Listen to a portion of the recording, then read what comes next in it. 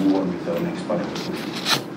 Okay, thank you, PS, heads and staff. Thank you for inviting me over. Now,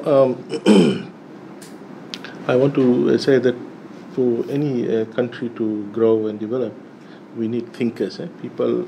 And the thinkers, you will not find a large proportion of thinkers in any country or any organization or any community.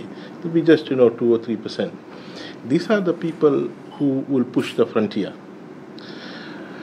In every every organization, these thinkers will be constantly interrogating the business processes, how we do things, so that we can really service or serve the clientele in much better way, or efficiently, and also achieve our the collective vision very quickly with minimum resources.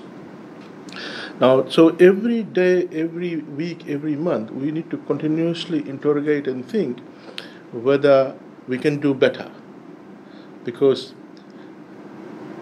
the entire DMUs, decision-making units, needs to be dynamic.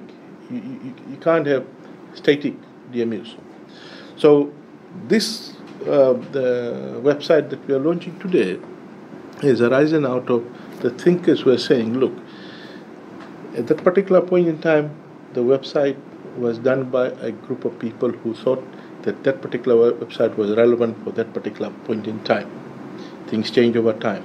We need to continuously think and how we could improve, build on.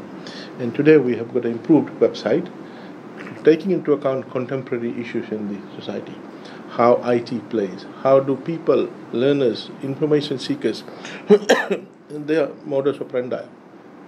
And I note that all those, the changes in the contemporary environment with respect to our clientele, you segment your users, the farmers. Those days, farmers did not have mobile phones or IT or data. Now, data is the thing. And I recall when I was in Commerce, became chair of Commerce Commission, we were setting interconnection rates between the two mobile operators and landline. And at that point in time, the Digicel CEO said to me, Minister, I was not Minister then, I was Chairman. He said, Chairman, I want to tell you, we're doing this interconnection rate, but the bigger thing for ahead would be data. Is that even though you're dealing with interconnection rate, but it will be voice over IP going forward, voice over internet protocols, Yes.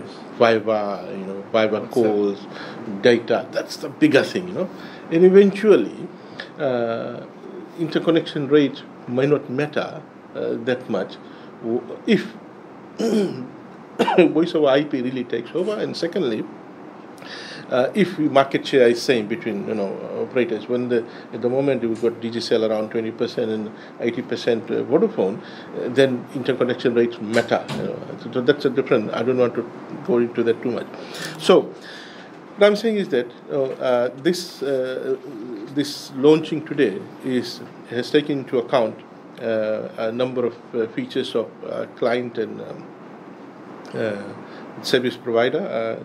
I note that you have an interactive chat option. You have a comprehensive media gallery. You now are looking at how you would ensure that whoever comes will get to see our legislations, what empowers us to do what we are supposed to do. Career options, resources. There'll be researches. I know when I was in uni, I used to go to home pages and websites and look for information, annual reports, our research documents, about varieties. So these are varieties and breeds. So I do hope that we will have resources there. Now we have a resources icon there, and then also I note that we have got back-end access, and I believe, as Raimondo has said, that it will be gradually opened up to us. Of course, we need to demonstrate our capability, responsibility, and to show that we will not be undermining or affecting anyway government's vision in terms of what information needs to be put in what way, and the content itself. So once we are able to demonstrate that, I think more and more leeway and more power will be given to us to look after the website. So I want to thank Shivanita, Ms. Shivanita, that for working with our team and making this happen. And as I said, that again, this is a dynamic website. It must continue evolve over time, taking into account contemporary issues, changes in the market, changes in terms of developing in terms of IT, and how our people are better able to access. Now, any IT development should not exclude people. Make sure we need to ensure that it should not lead to exclusion of our clients or users. So it is our website. It is for the people, for the client, and I do hope that we will make best use of it in terms of also quick information dissemination. Thank you. My pleasure to officially launch this.